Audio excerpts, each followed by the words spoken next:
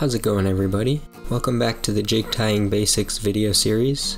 In this episode I'm going to show you how to whip finish. Whip finishing is a very important technique that you'll want to practice before you start tying jigs. Because it is the ending knot that holds everything together, you want to make sure you can get it right. Keep in mind that this is normally done at the very end of tying the jig. I'm just showing you with nothing on the hook so you can see better and it's more straightforward.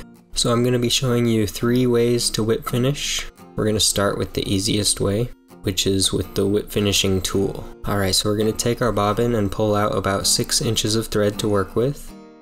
We're going to take the whip finishing tool and hook the thread from below, and then we're going to turn the tool upward. You want to face it toward the ceiling. Put the thread into that little divot in the bottom part of the whip finisher. Now we're going to turn the whip finishing tool back the way it was and pull our thread toward the back part of the jig, and we're just going to start wrapping that. Make sure you keep the tool nice and steady. It should turn freely. We're just going to wrap that 5 times. Once we've completed those 5 wraps, you're going to take the divot part of that whip finishing tool and unhook the thread there behind the eye, and then we're going to pull the thread tight with the bobbin and get the hook out of there. And there it is, the finishing knot. That'll hold your jig together nice and tight. So your thread should be coming through the back of that knot if you did it right. And as you can see, that's a nice clean finishing knot. You may need to practice that a few times. It's not as easy as it looks, so just practice that until you can get it right.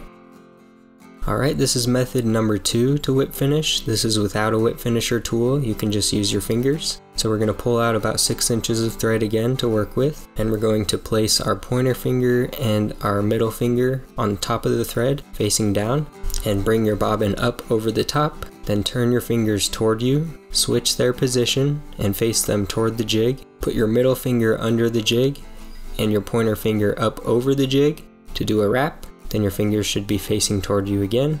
Switch their position, facing toward the jig. Bring your middle finger under and your pointer finger over. Do it again. And just do that 4 or 5 times to complete the knot. Again, this can be very confusing, so just keep watching it back as many times as you need to until you figure it out.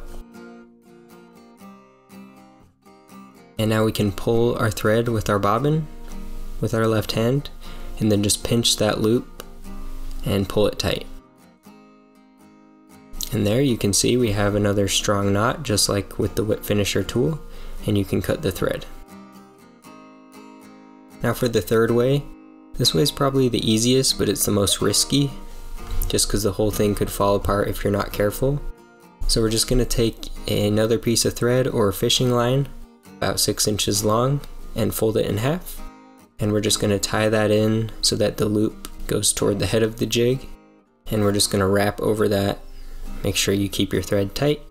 We're going to do 4 or 5 wraps over that. And then you're going to cut the thread. Make sure you have enough to work with.